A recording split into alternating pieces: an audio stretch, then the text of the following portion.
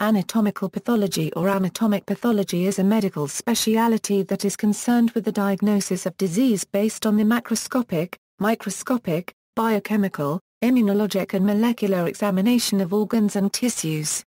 Over the last century, pathology has evolved tremendously, from historical examination of whole bodies to a more modernized practice, centered on the diagnosis and prognosis of cancer to guide decision-making in cancer treatment. Its modern founder was the Italian scientist Giovan Battista Morgagni from Forlì. Anatomical pathology is one of two branches of pathology, the other being clinical pathology, the diagnosis of disease through the laboratory analysis of bodily fluids and/or tissues. Often, pathologists practice both anatomical and clinical pathology, a combination known as general pathology. Similar specialities exist in veterinary pathology. Differences between anatomic pathology and clinical pathology. Anatomic pathology relates to the processing, examination, and diagnosis of surgical specimens by a physician trained in pathological diagnosis. Clinical pathology is the division that processes the test requests more familiar to the general public, such as blood cell counts, coagulation studies, urinalysis, blood glucose level determinations and throat cultures. Its subsections include chemistry, hematology, microbiology, immunology, urinalysis and blood bank. Anatomical pathology is itself divided in subspecialties, the main ones being surgical pathology, neuropathology, hematopathology, cytopathology, and forensic pathology. To be licensed to practice pathology, one has to complete medical school and secure a license to practice medicine. An approved residency program and certification is usually required to obtain employment or hospital privileges. Skills and procedures. The procedures used in anatomic pathology include gross examination, the examination of diseased tissues with the naked eye. This is important especially for large tissue fragments, because the disease can often be visually identified. It is also at this step that the pathologist selects areas that will be processed for histopathology. The eye can sometimes be aided with a magnifying glass or a stereo microscope, especially when examining parasitic organisms. Histopathology, the microscopic examination of stained tissue sections using histological techniques. The standard stains are hematoxylin and eosin, but many others exist. The use of hematoxylin and eosin stained slides to provide specific diagnoses based on morphology is considered to be the core skill of anatomic pathology. The science of staining tissue sections is called histochemistry. Immunohistochemistry, the use of antibodies to detect the presence, abundance, and localization of specific proteins. This technique is critical to distinguishing between disorders with similar morphology, as well as characterizing the molecular properties of certain cancers. In situ hybridization, specific DNA and RNA molecules can be identified on sections using this technique. When the probe is labeled with fluorescent dye, the technique is called FISH. Cytopathology, the examination of loose cells spread and stained on glass slides using cytology techniques. Electron microscopy, the examination of tissue with an electron microscope, which allows much greater magnification, enabling the visualization of organelles within the cells.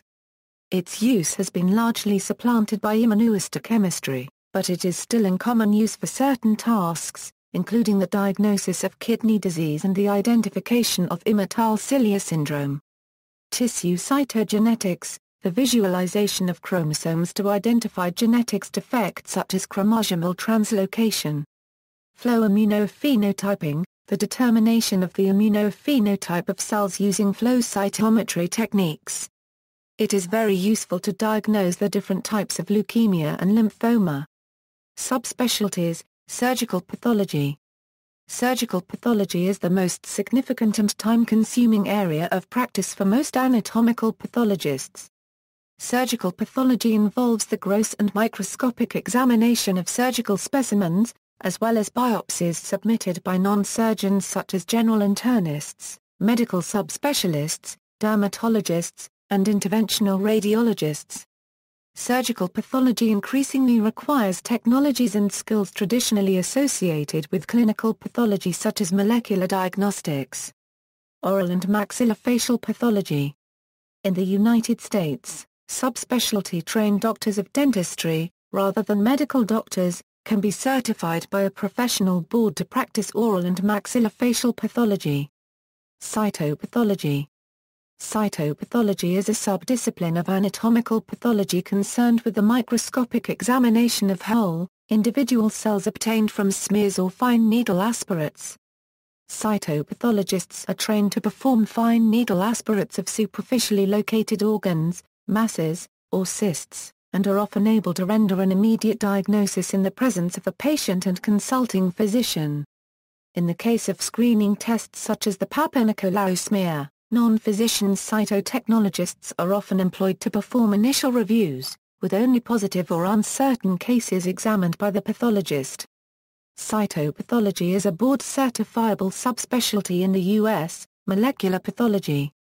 Molecular pathology is an emerging discipline within anatomical and clinical pathology that is focused on the use of nucleic acid-based techniques such as in situ hybridization, reverse transcriptase polymerase chain reaction, and nucleic acid microarrays for specialized studies of disease in tissues and cells. Molecular pathology shares some aspects of practice with both anatomic and clinical pathology, and is sometimes considered a crossover discipline. Forensic pathology.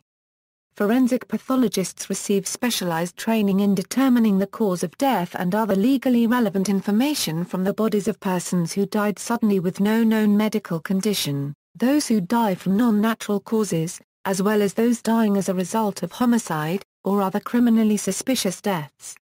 A majority of the forensic pathologists' cases are due to natural causes. Often, additional tests such as toxicology, histology, and genetic testing will be used to help the pathologist determine the cause of death. Forensic pathologists will often testify in courts regarding their findings in cases of homicide and suspicious death. They also play a large role in public health, such as investigating deaths in the workplace, deaths in custody, as well as sudden and unexpected deaths in children. Forensic pathologists often have special areas of interest within their practice, such as sudden death due to cardiac pathology, deaths due to drugs, or sudden infant death, and various others. Training and certification of anatomical pathologists. Australia, also New Zealand, Hong Kong, Singapore, Malaysia, and Saudi Arabia, Anatomical Pathology, one of the specialty training programs offered by the Royal College of Pathologists of Australasia. The RCPA. To qualify as a Fellow of the RCPA in anatomical pathology, the candidate must complete a recognized undergraduate or postgraduate medical qualification, then complete a minimum of 1 year of clinical medical experience as a prerequisite to selection as a training registrar.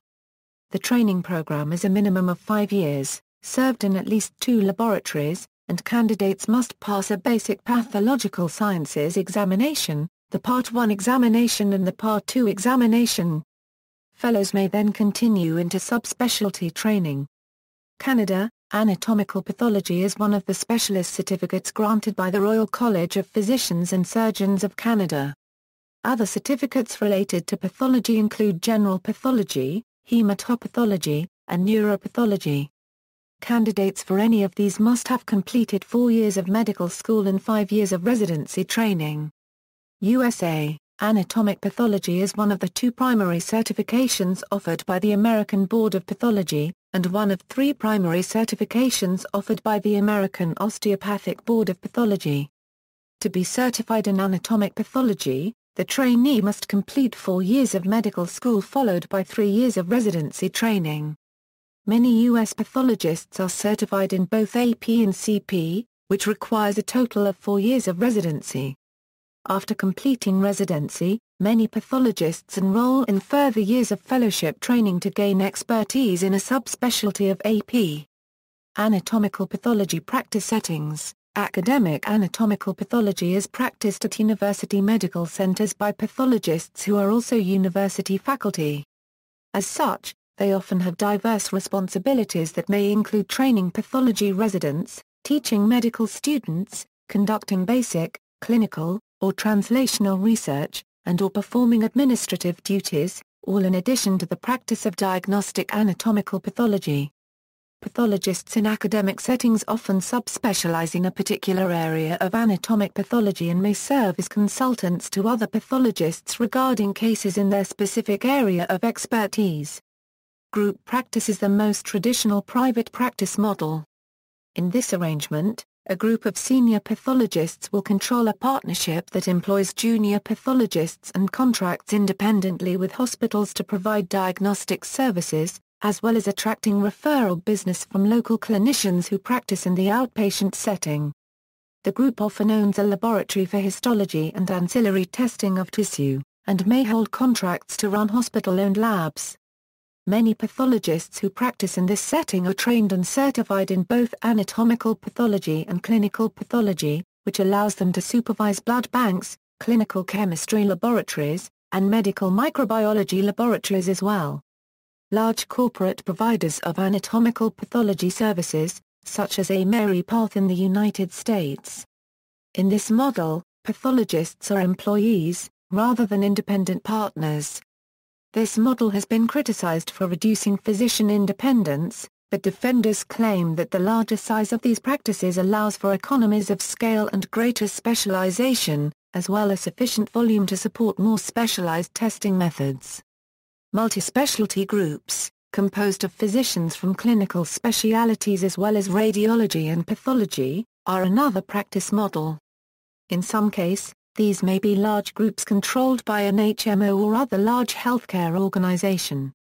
In others, they are in essence clinician group practices that employ pathologists to provide diagnostic services for the group. These groups may own their own laboratories, or, in some cases may make controversial arrangements with pod labs that allow clinician groups to lease space, with the clinician groups receiving direct insurance payments for pathology services. Proposed changes to Medicare regulations may essentially eliminate these arrangements in the United States. See also, pathology, digital pathology and telepathology, clinical pathology, forensic pathology, laser capture microdissection, list of pathologists, history of pathology, United States and Canadian Academy of Pathology, notes and references. External links, Conversations with Pathologists, a website based on a book project by Sue Armstrong, sponsored by Genentech and the Pathological Society of Great Britain and Ireland. Path reports in, make anatomical pathology reporting paperless and save trees. PathMax, a collection of online pathology resources, mybiopsy.org, information on more than 25 of the most common cancers and cancer-related conditions. The Doctor's Doctor, a very useful website for patients and pathologists. Pathology Online, online pathology resources in German, Pathology Outlines, an online textbook of anatomic pathology, College of American Pathologists, American Board of Pathology, Cytopathnet Online Resource Center for Cytopathology, Histology Group of Victoria Incorporated, FLICKR Group, Pathology and Lab Medicine, numerous photos illustrating the work of pathologists. PathTalk.org, a multiple-author weblog by and for anatomic pathologists, with illustrative cases and specialty-related discussions. PathologyPix.com, an interactive histology database for the practicing anatomic pathologist as well as pathology trainees.